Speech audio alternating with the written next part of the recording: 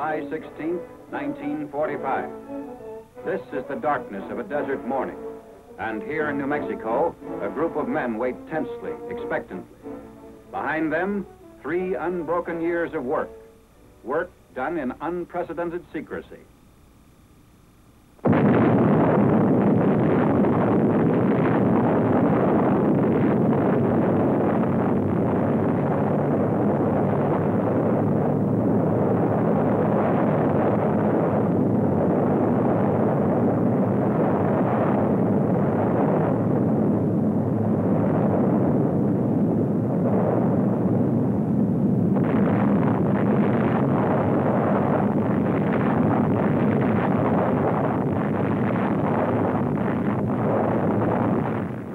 Cameras recorded from 6 miles away these views of the most concentrated release of explosive energy in the history of mankind.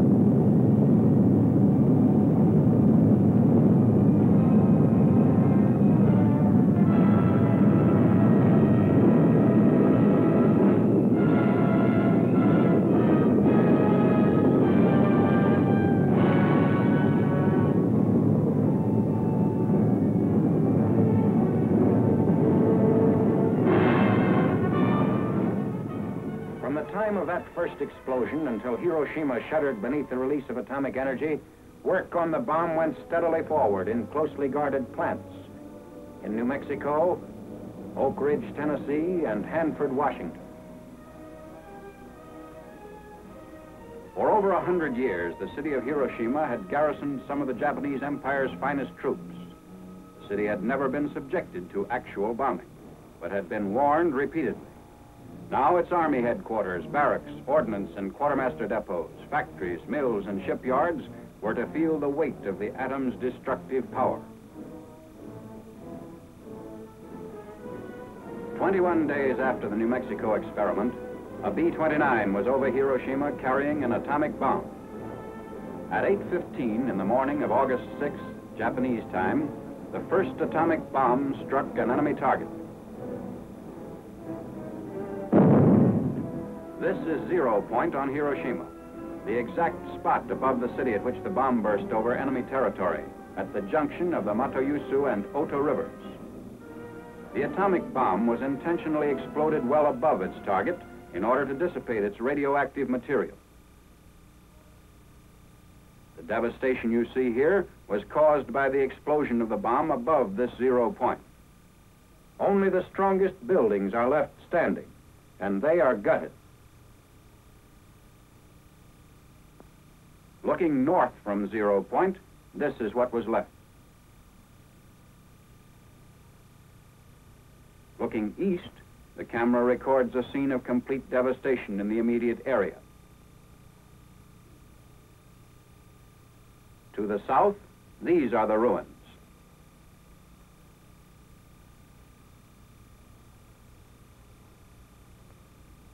Looking west from 0 point, the same complete leveling is evident, the same inability of structures to withstand atomic power. Just a tenth of a mile from 0 point, the effect of the bomb blast can be seen on these stripped and broken trees and on this Russian-Japanese war memorial. Lines were literally blasted into the stone of the memorial. Here, looking west from the Sanwa building, the side of a concrete smokestack nearest the blast has been discolored. The Hiroshima Gas Company building on the right in this picture has been almost completely demolished by the force of the explosion from above, as though struck by a giant sledgehammer. The reinforced concrete Sanwa Bank building was wrecked even more completely. These twisted steel beams once supported the roof. The direction of the bomb blast can be seen clearly in these scenes of the concrete parapet wall extending above the bank building's roof.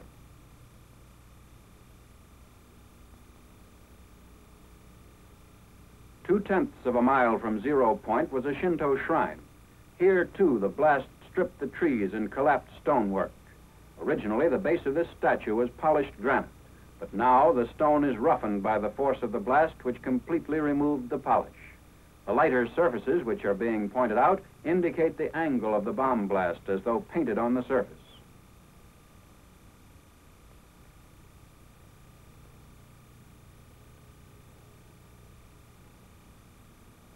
The nearby lamppost shows flash burns on the side facing the blast.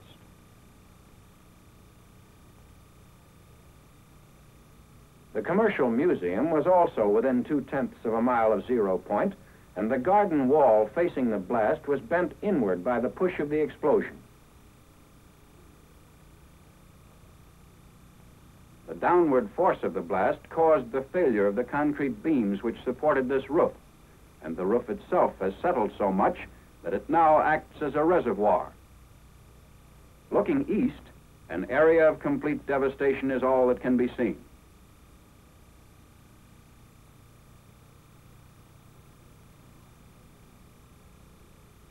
The railing was blown off this bridge, and the steel poles on the bridge show the effects of the atomic bomb blast, which hurled grit with such force as to etch the steel. The front of this school is a 1/4 of a mile from and faces 0 point. The sag in the concrete reinforced floor can be seen here in the entrance. The steel rods, which are now hanging, once supported a suspended ceiling.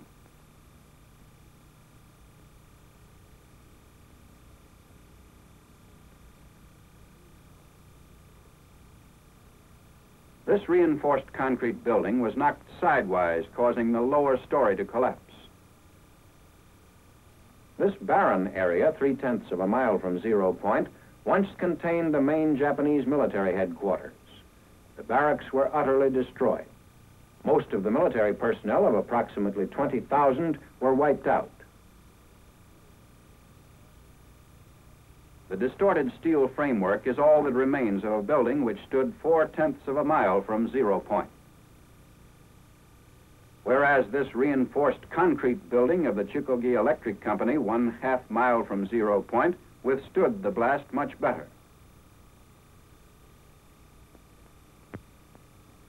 6/10 of a mile out, destruction was almost as complete as it was at 0 point. Wooden structures were completely collapsed by the blast. This was Hiroshima Castle. Its framework was demolished by the force of the blast, but fires of secondary origin did not occur.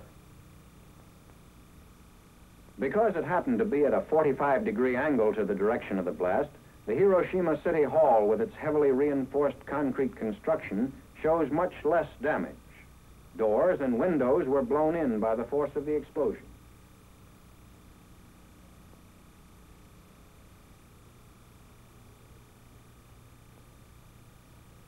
Shadows of the posts on Yorozuyo Bridge indicate the direction of the explosion. 6/10 of a mile from 0 point, the bridge floor is etched except where shielded by the railing.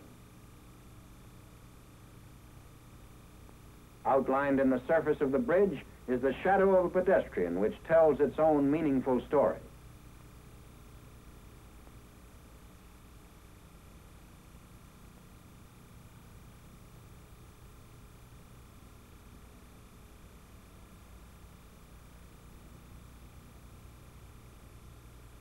One mile from 0 point, the blast damage shows lessening force, but the results of fires of secondary origin are still severe. On this side of a steel bridge over the Ota River, 1 mile away from and facing 0 point, the lead paint was almost completely removed by the sandblast effect resulting from the explosion of the atomic bomb. The surface of the other side of the same bridge, however, was not visibly affected. Also a mile away from 0 point is a Red Cross hospital, which, although damaged, never ceased functioning. This is the front of the building, which faces northeast. On the northwest side of the building, the steel windows and all floors were blown in. This southwest side of the building again shows windows blown in by the external air pressure caused by the explosion. Here, however, the windows in the southeast wall were blown out rather than in.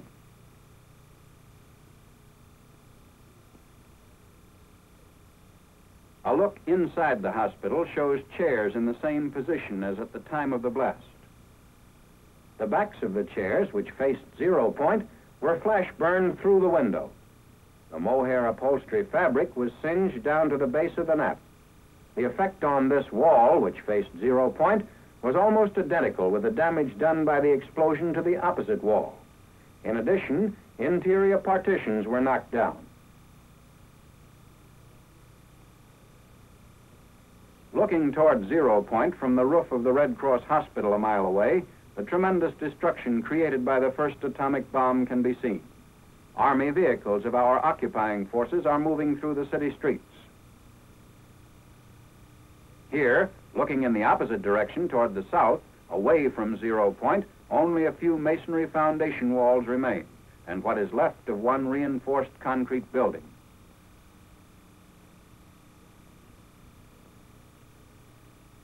Looking west, still a mile from 0 point, the only sign of a small industrial plant is a lone concrete smokestack. Temporary housing facilities built with scrap material have been thrown up in the area. No matter what kind of construction the Japanese used, whether it consisted of wooden frame and mud plaster walls as here, or wooden lath and plaster veneer construction, they made no attempt to zone their various types of buildings. Barracks, homes, industrial centers of steel and reinforced concrete, factory buildings of brick construction, all were crowded together with no apparent regard for the safety of the civilian population. Within an area of a mile to a mile and a half, there was almost complete destruction except for some reinforced concrete buildings. From 1.5 to 2 miles, there was severe damage by fire and moderate damage by blast. From 2 to 6 miles, there was minor damage by blast and fire, varying from damaged roofs to broken windows. These wooden buildings, 1.5 miles from the center of the blast, were all subject to fires of secondary origin.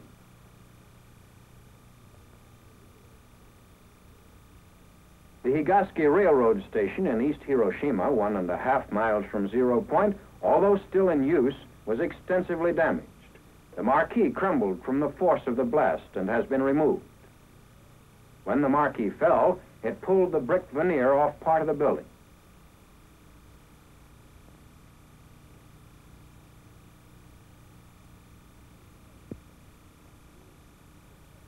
Inside of the station, steel beams supporting the roof were twisted out of shape, and the concrete walls, though still standing, show the effects of the tremendous concussion.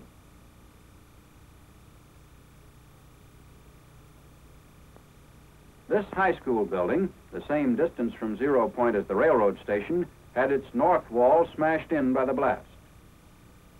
The second story of the north wall was especially badly damaged. Looking through a bombed-out section of the wall to 0 point, notice that not all the buildings in this area were as severely damaged as the schoolhouse. A portion of the wall of the school was blown in across the desks, and partitions were shifted.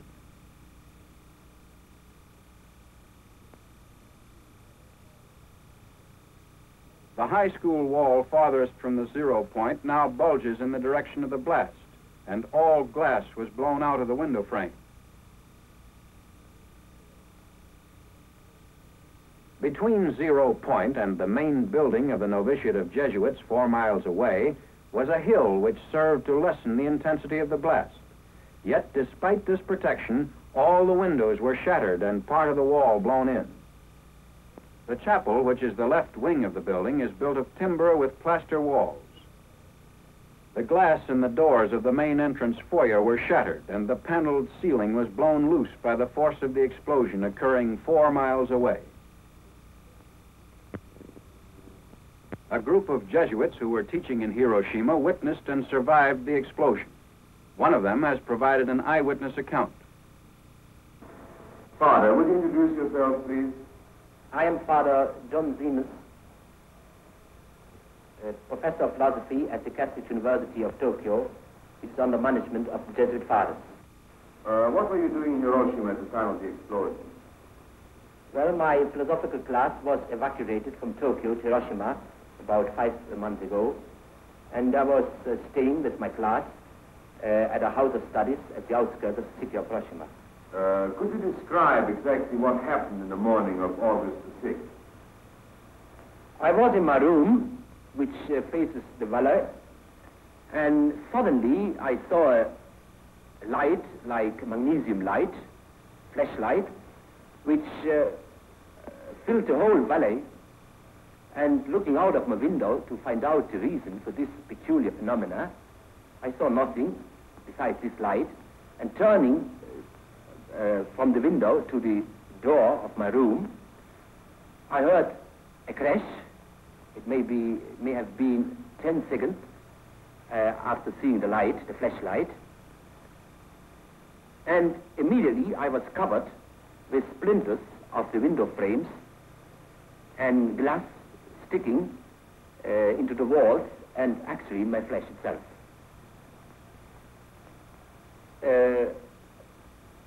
I tried to get out of my room, but found that our house had been severely damaged by the blast of this explosion.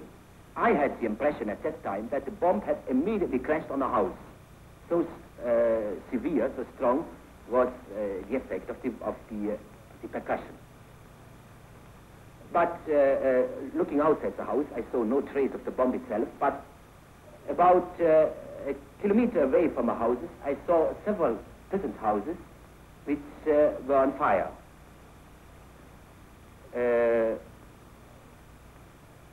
After a while, we saw a procession of people coming from the outskirts of the city up the valley. Many of them, most of them, were wounded, especially the parts of the body which were not covered by clothes, like hands, feet, back. They came up to our house, and we did what we could, but there were no possibility to give much of aid. As a matter of fact, we used all our grease we had at that wartime in the house, and it was exhausted in a moment. How many people do you think were killed? All of us who lived through this experience at the spot estimate the numbers of deaths at least as 100,000.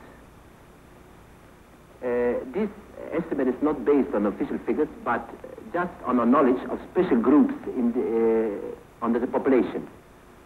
Was there anybody to take charge of the city after the disaster? There was nobody to take charge after the disaster, because all important people were practically killed. The major, the commander of the city, many high-ranking officers, a Korean prince, which was stationed at the time in Hiroshima, and also the regiments of the city were wiped out. What is your opinion as to the story that the ruins of the city emit a deadly ray?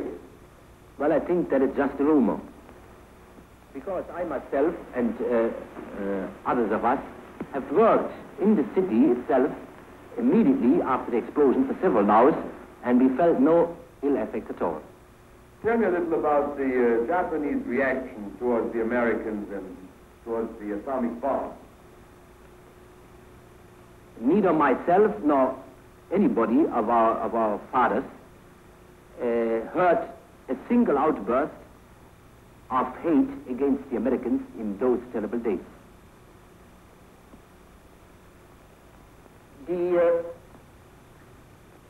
And during the whole war, we didn't experience much about hatred against the Allies. As a matter of fact, at the beginning of the war, after the big Japanese victories, the Japanese were inclined to look down on the enemy. But then, after the offensive went off according to schedule, they began to admire the skill of the Americans. And especially since the majestic B-29 appeared over Tokyo, practically every Japanese admired the technical skill of the Americans. Father, what is your and your colleagues' opinion as to the use of the atomic bomb? We have discussed among ourselves the ethics of the use of the bomb. Some consider it in the same category as poison gas and were against its use on a civilian population. Others were of the view that in total war, as carried on in Japan, there was no difference between civilians and soldiers, and that the bomb itself was an effective force tending to end the bloodshed, warning Japan to surrender and thus to avoid total destruction. It seems logical to me that he who supports total war in principle cannot complain of a war against civilians. The crux of the matter is whether total war in its present form is justifiable even when it serves a just purpose. Does it not have material and spiritual evil as its consequences which far exceed whatever the good that might result? When will our moralists give us a clear answer to this question?